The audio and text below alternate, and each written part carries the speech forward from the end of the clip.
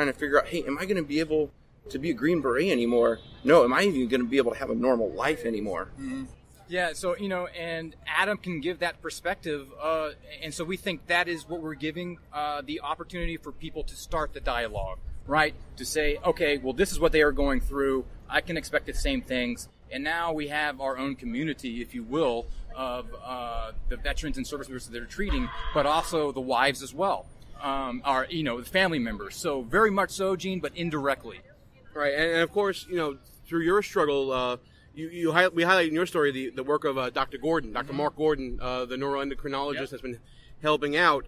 Talk a little bit about the relationship that you have with Dr. Gordon and how that's grown as your condition has improved. Yeah, well, I say me and Adam both have a very special relationship with Dr. Gordon, Mark as we call him, but he's family to us, and I'm alive today because of Dr. Mark Gordon. We have over 120 veterans now, Gene, that are alive today because of Dr. Gordon. 120, that's more than when the last time we spoke. Yep. Yeah. So, we've been trying to treat as many people as we can. So, we've done a lot since we talked in February. But Dr. Gordon is an incredible man. Is a pioneer in this field, the expert in neuroendocrinology, specifically in traumatic brain injury. And he is a very, very unique individual and has personally invested a lot of money without any fanfare to treat veterans. It's absolutely amazing. And the one thing about your story that I'm loving is that you're using your success to bring up others. And, let's talk a little bit about the Warrior Games. I mean, listen, we're mistaken for twins every now and then. We have a similar build. I turned down doing athletic prowess because, I want to leave that for something for somebody else, brains and That's all that. a joke I tell all the time with me and Andrew because we look so different. I'm like, hey, we're actually identical twins. There you go. I trust people completely. I'm the third Mar. Absolutely right. So, talk about, obviously athletics and athletic achievement, part of your background growing up. How much of a full circle journey is it to be going to these games now, to be competing? Pull something out of my folder. I want to show you. Whoa, easy there. Thank God this is not video. Oh, look at this.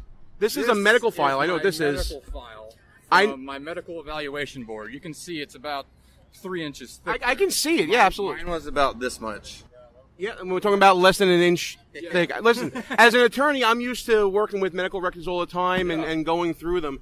It's such a different level of education, isn't it? I mean, you have to really know how. It's like reading a different language sometimes. Yeah, it is. And to have a neuroendocrinologist on your side to kind of translate patient to doctor is got to be huge. Oh, it is. And the thing I want to drive home about this file is there's 32 rated disabilities. So-called disabilities from the VA here. So they rated me as 100% disabled. A year and a half ago, I was having such bad migraines, double vision, balance issues. I couldn't even remember how to drive home. I had no quality of life. I couldn't even think about competing at a high level in an athletic event. And now, through the help of my family, through the help of Dr. Gordon, we were able to come out of it, come to the other side. And now we're saying we want to just live again. So we're competing at the Warrior Games for 2 reasons. 1, to train and just to live life to the fullest. But 2, to show everybody else out there who's suffering any kind of debilitating injury, be it visible or not visible, mental or physical, you can come back. You can pull yourself out. You can get the help. You can repurpose yourself and compete again in life, whatever that means to you. That's what the Warrior Games is all about. And so it's really cool because Andrew's living it and breathing it, but it's not just special and specific to him.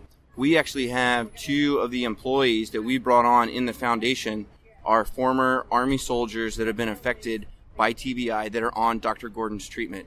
Andrew himself is the CEO of the foundation, and I wasn't affected nearly like he was, not even a small degree. And I got to try my darndest to keep pace with him with where he's at now. Now, a year and a half ago, it wasn't that story. So he's gone from the depths of despair back up to the top, to the pinnacle. And he's doing that in the Warrior Games, but that's happening within the foundation for the 120 veterans that are on the protocols, which is amazing. Yeah, so we're saying nothing here is exclusive to us. We are we're magnifying what's going on at a big level now, and with help from people like Eugene, that is surging and going to run rampant through the country as we heal those who need healing.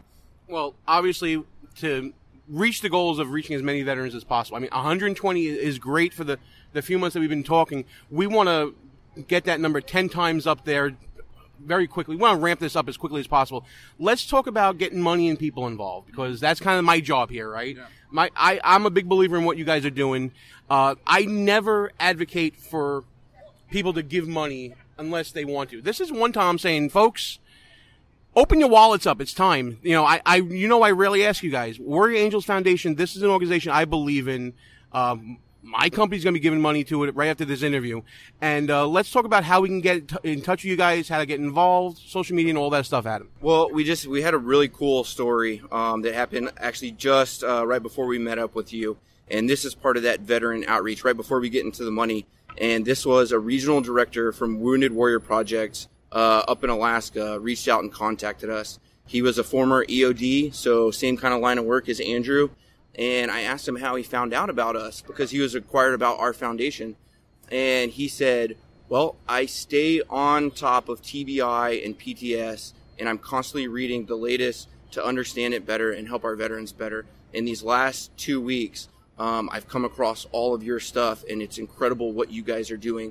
We want to bring you guys up. We have 800 veterans that are getting together, and we want to be able to offer and talk Warrior Angels Foundation with them. So this is somebody who's an organization that has some bad publicity lately. We've been asked about them all the time. We do have Warrior in our name, very different organizations. But for them to come and validate what we've already seen, what the results are already showing, is incredible. So the other side of that is we're going to have so many veterans that need this, and we can't do it without the organic donations. That's how we run. That's how we operate. Yeah, and so we've set this thing up, Gene. We run a business, and it is a nonprofit, but we run it like a business. And our business model is immaculately incredible. And the way we do it is we don't need a brick and mortar facility. We don't need to send our people to a doctor's office or any of that. So what we do for the process is once somebody is cleared for funding, we send them a lab kit from our lab in Florida. They receive it at their physical location at their house. We send a mobile phlebotomist to their house to draw their blood. The phlebotomist sends that back to Florida. They're gonna run and get that data, send that data to Dr. Gordon in California. He's gonna write a detailed report, send it to you via FedEx, and email it to you as well. We will then do a Skype consultation, a one-on-one. He's gonna go everything that he's found in detail, so you have a really good understanding of what's going on. And then we'll talk about the protocols that we're going to instill to treat the underlying condition. After that, he'll send us the invoice. We'll pay it. And so we've brought world-class care to the veteran or service member wherever they're at, without having to leave their home, without having to go to a doctor's office or wait in a waiting line. And we're so incredibly proud that we've brought that to them. Yeah, we do it all through the website, www.waftbi.org. That's www.waftbi.org. And from there, you can go and fill out and apply for this treatment. You can also find all the latest media and news that we've been putting out. You can find links to Dr. Gordon, his research, and his study. So it's a wealth of information. It's for the family member, it's for the affected, and it's for those that want to get involved in support. Yeah. We have multiple ways that people can support. And I also want to say, Gene, that those people that are on the edge, hey, should we do it, should we not do it? I want to say we were founded and run by combat veterans, okay? If we started doing things that was not having the veterans' well-being at our hearts, we would be exposed immediately, and rightly so. We would lose all street cred. But we have incredible relationships and street cred, so to speak, because of the way we do business. Last year, 84% of everything we took in went to go directly to treating a veteran. And again, we are challenging the status quo being the current system, which is predicated on sickness, medication, and psychotherapy, by offering a superior alternative. If that's not the American way, if that's not John Wayne and July 4th and apple pie, I don't know what is.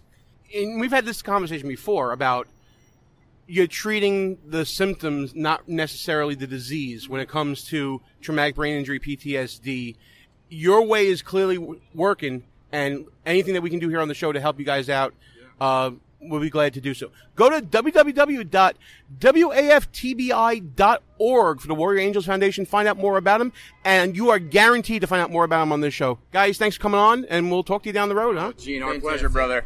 Thank you, Gene. Hello and welcome.